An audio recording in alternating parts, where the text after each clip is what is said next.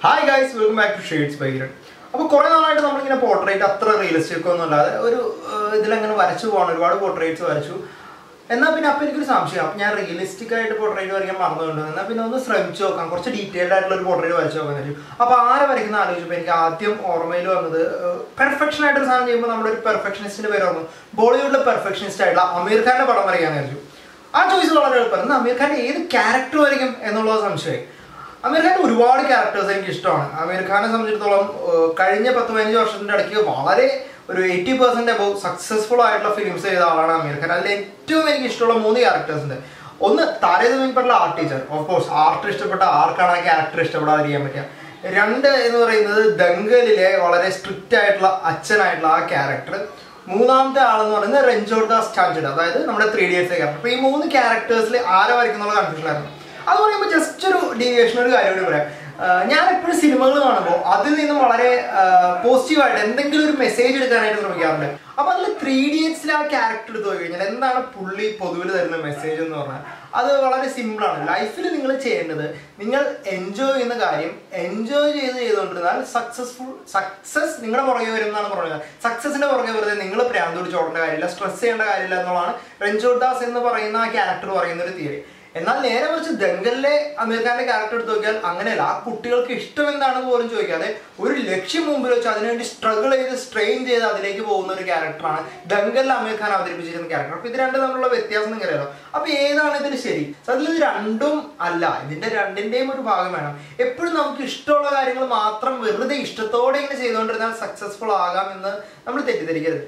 ഇത് ഞാനിവിടെ എടുത്ത് പറയാനൊരു കാരണമുണ്ട്. പലപ്പോഴും എന്നോട് സ്റ്റുഡൻസ് അല്ലെങ്കിൽ ആർട്ടിലേക്ക് വരണമെന്ന് ആഗ്രഹമുള്ള ഒരുപാട് കുട്ടികൾ ചോദിക്കുക, വളരെ പോസിറ്റീവായിട്ട് തന്നെ സംസാരിക്കാം. ഞാൻ അവിടെ പോസിറ്റീവായിട്ട് തന്നെ ഉത്തരം കൊടുക്കാറ്. എന്നാൽ നിങ്ങളൊരു മിസ്കൺസെപ്ഷനിൽ ഇരിക്കരുത്. നിങ്ങൾ എൻജോയ് ചെയ്ത് ലൈഫ് ഇങ്ങനെ ജീവിച്ചു പോകുമ്പോൾ വളരെ നിങ്ങൾ രസകരമായിട്ട് വരച്ചുകൊണ്ടിരിക്കുന്നു, നിങ്ങൾക്ക് കാശ് കിട്ടുന്നു, അത് ഭയങ്കര ആർഭാട ജീവിതമായിരിക്കുന്നു. ഒരിക്കലുമല്ല. എൻ്റെ അറിവിൽ സക്സസ്ഫുൾ ആയ ആർട്ടിസ്റ്റുകളെല്ലാം വളരെ സ്ട്രെയിൻ എടുത്ത് ഹാർഡ് വർക്ക് ചെയ്തിട്ടുണ്ടായതാണ്. അതായത് നമ്മളെല്ലാം അടിസ്ഥാനപരമായിട്ട് കുറേ മടിയന്മാരാണ്, പ്രത്യേകിച്ച് ആർട്ടിലുള്ള മടിയന്മാരാണെന്ന് എനിക്ക് തോന്നാറുണ്ട്. നമുക്കൊരു സ്ട്രഗിൾ അല്ലെങ്കിൽ സ്ട്രെയിൻ വരാതെ നമ്മൾ ഫുൾ 100% കൊടുത്ത് വർക്ക് ചെയ്യുമോ എന്നുള്ളതിൽ എനിക്ക് സംശയമുണ്ട്. അതുകൊണ്ട് ഒരിക്കലും നിങ്ങൾ വിചാരിക്കരുത് എൻജോയ് ചെയ്ത് ഒരു ആർട്ട് ഫീൽഡിൽ നിങ്ങൾ പ്രൊഫഷനായിട്ട് എടുത്തു കഴിഞ്ഞാൽ നിങ്ങൾ ലൈഫ് മൊത്തം ഭയങ്കര അടിച്ചു കൊടുത്ത് നിങ്ങൾക്ക് തോന്നുമ്പോൾ വരച്ച് അങ്ങനെയൊക്കെ ആയിരിക്കും ചെയ്യുന്നത്. ഒരു ലെവൽ സക്സസ് കഴിഞ്ഞാൽ നിങ്ങൾക്ക് ഒരു പക്ഷെ അങ്ങനെ ചെയ്യാൻ പറ്റുമായിരിക്കും. പക്ഷെ ആ ലെവലിൽ എത്തുന്നവരെ എല്ലാ ആർട്ടിസ്റ്റുകളും, ഞാൻ പരിചയപ്പെട്ടതും ചോദിച്ചറിഞ്ഞിട്ടുള്ള എല്ലാ ആർട്ടിസ്റ്റുകളും, പ്രൊഫഷണൽ ആർട്ടിസ്റ്റുകളും ഒരു ലെവൽ വരെ വളരെയധികം സ്ട്രഗിൾ ചെയ്ത് ടൈം ടേബിൾ സെറ്റ് ചെയ്ത് ഇഷ്ടമുള്ളത് ഇഷ്ടമല്ലാത്തതായ പലതും വരയ്ക്കേണ്ടി വന്ന ആൾക്കാരാണ്. അതുകൊണ്ട് life is not always like choose what you love to do and keep on doing it. ആ നിങ്ങൾ സക്സസ് ആവും, അതല്ല. അതും വേണം. അതിൻ്റെ കൂടെ തന്നെ നിങ്ങൾ സ്ട്രഗിൾ ചെയ്യണം, നിങ്ങൾ ഹാർഡ് വർക്ക് ചെയ്യണം, എന്നാൽ മാത്രമേ നിങ്ങൾക്ക് സക്സസ്ഫുൾ ആവാൻ പറ്റുള്ളൂ. അപ്പോൾ ഈ 2 ക്യാരക്ടേഴ്സിൽ ഒരെണ്ണം സെലക്ട് ചെയ്യാൻ വളരെ ബുദ്ധിമുട്ടാണ്. എനിക്ക് 2 ഇഷ്ടമുള്ള ക്യാരക്ടേഴ്സാണ്. ഒടുവിൽ ഞാൻ സെലക്ട് ചെയ്തത് ദംഗലിലെ ക്യാരക്ടറാണ്. കാരണം ആമീർ ഖാൻ ആ ഒരു റോളിന് വേണ്ടി സ്വന്തം ശരീരത്തിൽ എത്തിയ ട്രാൻസ്ഫോർമേഷൻ ഇറ്റ് വാസ് റിമാർക്കബിൾ. അതുകൊണ്ട് നമ്മൾ ദംഗലിലെ ആമീർ ഖാന്റെ ക്യാരക്ടറാണ് വരയ്ക്കുന്നത്. അതിൻ്റെ കൂടെ നമ്മൾ 5 പ്രധാനപ്പെട്ട മിസ്റ്റേക്കുകൾ സാധാരണഗതിയിൽ റിയലിസ്റ്റിക് പോർട്രേറ്റ് വരയ്ക്കുമ്പോൾ വരുത്താറുള്ള 5 പ്രധാനപ്പെട്ട മിസ്റ്റേക്കുകളും കൂടി നമ്മൾ ലിസ്റ്റ് ചെയ്യുന്നുണ്ട്. So just keep on watching while I finish Aamir Khan. അപ്പോൾ ഇത്ര സമയം എഫേർട്ട് എടുത്ത് വരയ്ക്കുന്നതുകൊണ്ട് ഗ്രിഡ് മെത്തേഡ് തന്നെയാണ് ഞാൻ യൂസ് ചെയ്യുന്നത്. എന്നാൽ ഒരുപാട് ചെറിയ ഗ്രിഡ് അല്ല, വലിയ ഗ്രിഡാണ് യൂസ് ചെയ്തിരിക്കുന്ന മെറ്റീരിയൽസ് എന്ന് പറയുന്നത് സ്ട്രാത്മോറിൻ്റെ 400 സീരീസിൻ്റെ പേപ്പറാണ്. സ്റ്റെഡ്ലറിൻ്റെ മാർസ് ലൂമോഗ്രാഫ് ബ്ലാക്ക് എന്ന് പറയുന്ന പെൻസിൽ സെറ്റാണ്. 2ൻ്റെ ലിങ്ക് ഞാൻ താഴെ കൊടുത്തിട്ടുണ്ടാവും. അപ്പോൾ നമുക്കിനി ഞാൻ പറഞ്ഞ 5 മിസ്റ്റേക്സ് എന്തൊക്കെയാണെന്ന് നോക്കാം.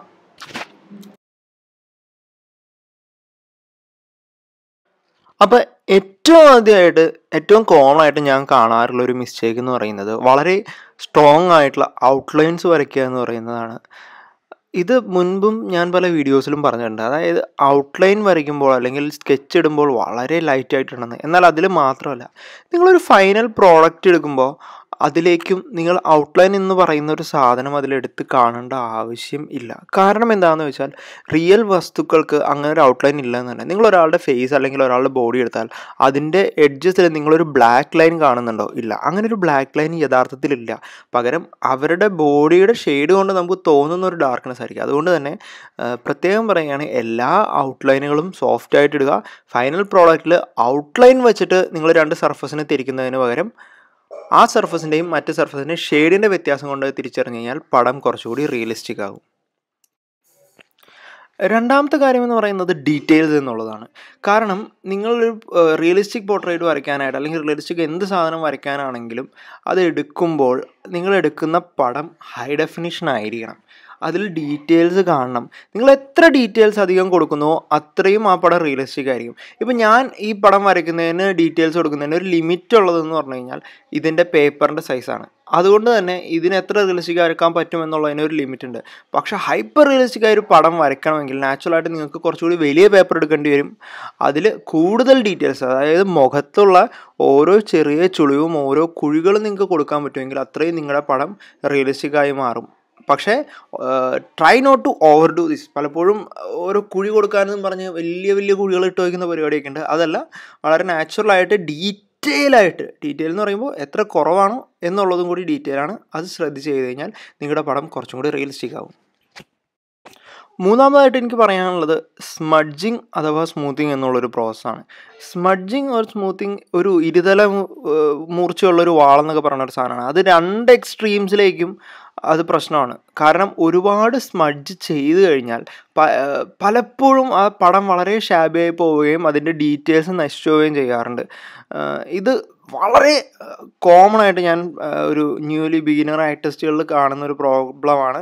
അവർക്ക് ഷെയ്ഡ് അങ്ങനെ വിടാൻ പറ്റുന്ന ഒരു സ്മൂത്ത് ചെയ്യും. പക്ഷേ സ്മൂത്ത് ചെയ്യുമ്പോൾ പറ്റുന്നതെന്ന് പറഞ്ഞാൽ നേരത്തെ ഞാൻ പറഞ്ഞ ഡീറ്റെയിൽസ് മിസ്സാവും. ഓരോ ചെറിയ ഡോട്ടുകളൊക്കെ സ്മൂത്ത് ചെയ്ത് കഴിഞ്ഞാൽ പോകും എന്നൊരു പ്രശ്നമുണ്ട്.